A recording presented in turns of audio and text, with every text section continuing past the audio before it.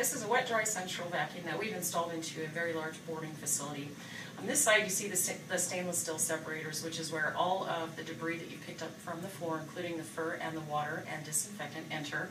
It has a 6.1 gallon capacity. If you've cleaned long enough to reach that capacity, it will automatically turn itself off, drain, and is followed by an 18-second rinse cycle to keep the inside of the can clean. On this side is all of the motor units that are creating the suction throughout the facility.